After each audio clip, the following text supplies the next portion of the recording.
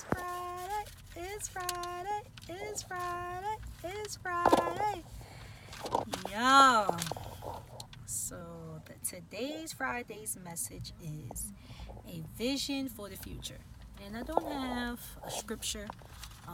We just talking today. So one of the things that frustrates me, and this is me being honest, in my walk with Christ is I have visions and dreams that come to me, events that I'm supposed to do. I see um, dreams and visions of me in meetings with some amazing people, big people that I could never imagine.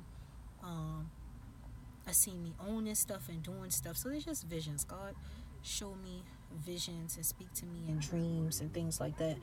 And what frustrates me the most is that when I see a vision or if I have a dream about something today, I want to jump on that thing today. If he showed me a vision of a house, I'm going on that house today. And what frustrates me is most of the visions he give me is not a right now vision. It's a vision for the future. I think back to when we were trying to have our first child, John Jr. And I keep telling Marcus, I see a vision, I see a dream of a baby. I see a dream of a baby boy. And at this time we was trying, but nothing was happening. Because our timing is not God's timing. And that was like a year before I even got pregnant. I was just seeing the vision. I was seeing the baby. But when I saw the vision, I was like, okay, right now, let's go. I done went through a million pregnancy tests because I see the vision. I see it, Lord. I see you telling me I'm going to have a baby. I see it's going to be a little boy. And it wasn't for a right now vision. And at one point, it used to frustrate me. I'm like, Lord, why even show me a vision? And you know I'm going to act on it right now. Like, patience is not my strong suit. So, I mean, I got a whole lot, well, I ain't going to say a whole lot better because I'll be lying. I got better at it. But I got still a long way to go when it comes to patience. I am not the best when it comes to patience. I want something, I want it, and especially with a vision or a dream that excites me. It looks successful. It's something that I already have a desire to do, that I just want to jump on it right then and there.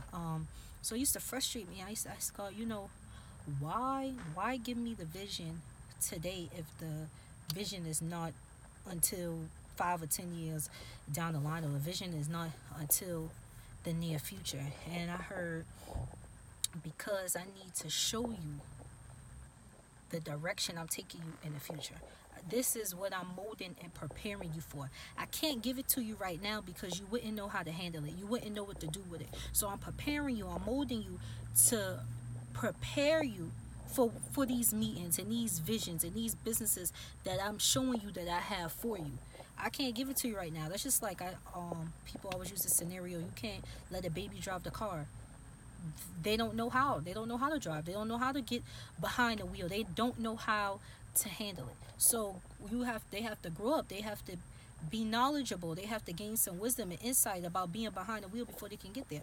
Well, that's the same way with God and visions that he give us. It might not be a vision right now. Now, some visions he give me is right now, but most of the big goals and the big visions that I have is not for right now. It's in the future. And he's showing me I don't need you stagnated and down and out over this little issue that you're dealing with right now, because that's petty compared to where I'm about to take you. That's little compared to the dreams and the visions and stuff that I have that I'm preparing you for. That's petty. So yes, I'm showing you now so you can get a glimpse of what the goal is in the future, so you can see my plans for you. This is what we're working towards.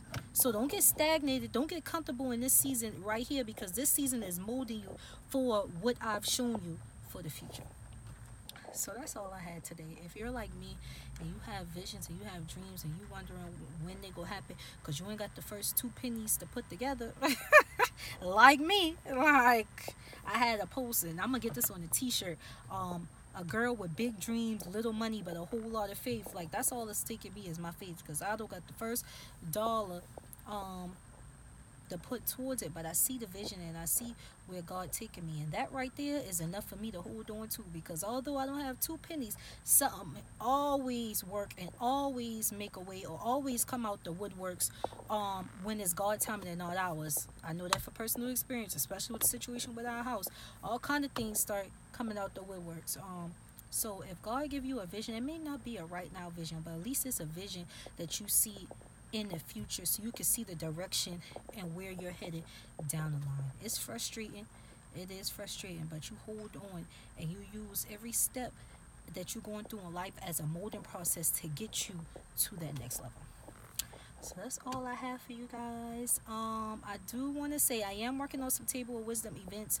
Now that I know the issue is headphones, I am going to reschedule homeowners Table of Wisdom because that was static in before.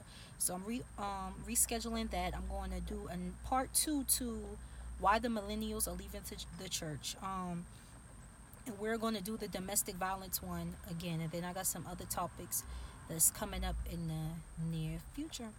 So y'all just hold tight. We have something coming up for Mother's Day, where we just want to pamper the moms and show that they are appreciated. So y'all stay tuned for that. When I get a flyer done, that will be up soon.